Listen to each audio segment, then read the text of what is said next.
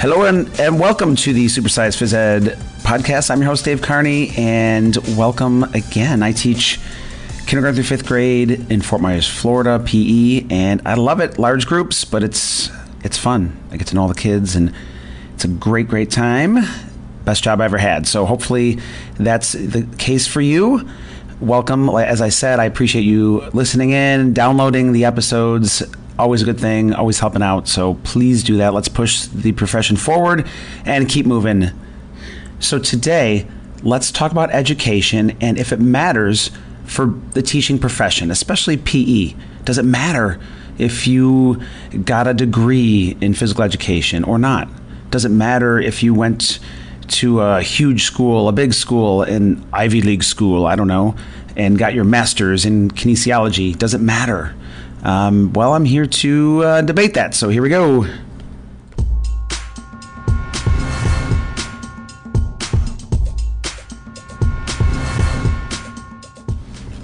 All right, everybody, so let me give you a quick rundown of my journey, very quick. So in elementary school, middle school, I was all A's and B's. High school, B's, I guess. There were some really hard courses for me. I was not very good in science, things like that. So I did okay. You know, I went to a good school. It's not a renowned, college. It's a good school where I used to live near Buffalo. And, I got, my grade point average was like 2.85 or something. It wasn't like a 4.0, which I'm kind of embarrassed to say, but I remember this one time I'm not kidding you, I put a lot of work into this this paper. I did like a 10-page paper on, we had to pick like a government agency.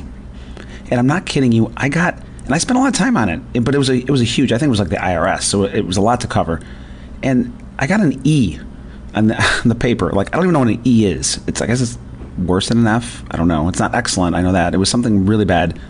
And I debated that with the professor, and it didn't go well, and I don't know. So I brought my grade point average down pretty good there. But I'm like, I should have just did nothing. If I did nothing, I probably could have gotten an E on that. So I'm still mad about that, can you tell? That was, I had a good college 4 years, though. I enjoyed it there.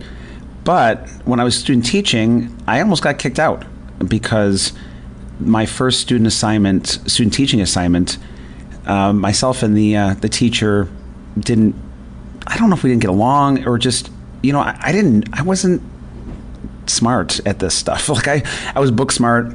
I didn't know how to teach at that point, and I don't feel like he really prepared me, and he just kind of threw me to the wolves and then said I wasn't doing a good job, whereas I really need more help.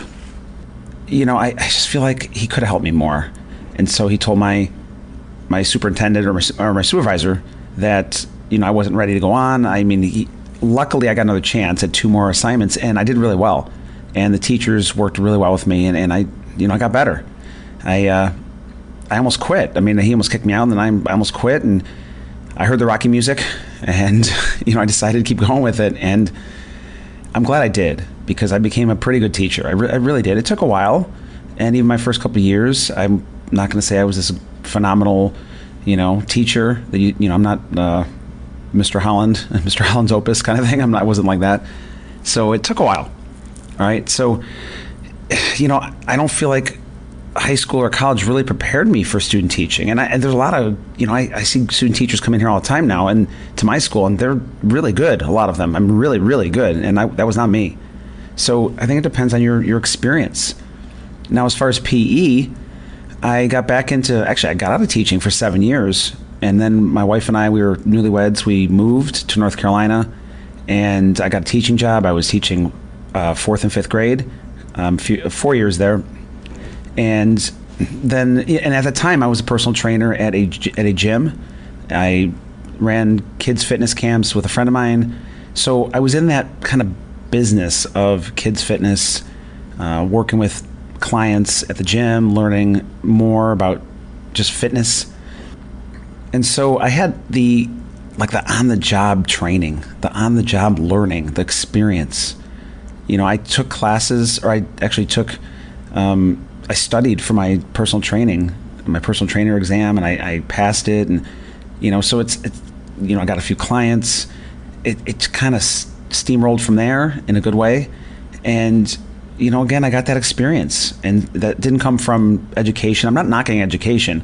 I don't feel like I got the most out of education. And, even when I got a job teaching here, my principal asked me if I wanted to be the PE teacher because he knew I did kids fitness and he knew I was a personal trainer, and the PE teacher quit over the summer. I was supposed to be the third grade teacher here, and he asked me if I wanted to do the PE, be the PE teacher, and I'm like, yep. It took me about 2 seconds to say yes. So I had to take a test, and ever since then I've been learning and trying to get better. And I'll never forget this lady at one of the first meetings I went to, a district meeting, and I'm trying to think of what the exact question was, but we were it was just like a big group talking about, what are some of the struggles in PE in our district? What are some of the, good stuff, whatever, bad stuff, I don't know. But I remember her saying that there's not a lot, it's like some teachers they're not really even PE teachers here. And the guy's like, well, what do you mean? And she's like, well, a lot of these people just took tests and, whatever. They didn't get an education kind of thing. And that really, really made me mad. And I didn't say anything. I should have, but I didn't. But it's been, getting me focused. Things like that. My student teacher, my cooperating teacher or whatever, basically trying to kick me out or suggesting I shouldn't continue. These are the things that have fueled me. I'm not trying to say you should have a chip on your shoulder, but sometimes it helps, because that allowed me to focus on my own learning and push myself with social media, watching webinars. By the way, I have a upcoming Chukball webinar coming up with Connected PE, how I run my sport ed unit. Just a quick shameless plug there, but it's free. Going on Twitter, being involved in Twitter and Voxer chats. You take control of your learning. You have to do this. I had to do this. I had to learn on my own. The on-the-job training was way better than anything I learned in school. And again, I'm not knocking school. I want my kids to go to school too. If that's what, that's the profession they want. They want to go to school and find a job that way. That's awesome. But is it for everybody? I'm not sure. Is it the end all be all of your learning? I definitely don't think so. You have to keep going with the learning. You have to keep at it every day, all the time, to get better for yourself and your PE program. So now it is time for your cowbell tip of the day.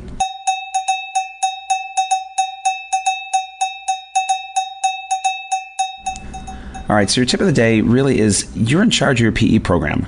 Do you want to be the teacher that just rolls the ball out and says go? Or do you want to be the teacher that teaches?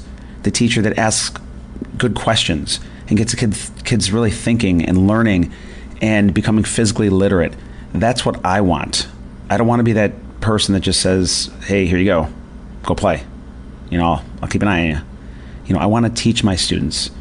I've always said it's easy to be a PE teacher. It's not easy to be a great PE teacher. It's very hard. It's constantly learning, constantly pushing yourself, constantly doing the things after school, on social media, like I said, all these things just to push your profession forward, push our profession forward, push your program forward, and do the best job you can. So that is your cowbell tip of the day.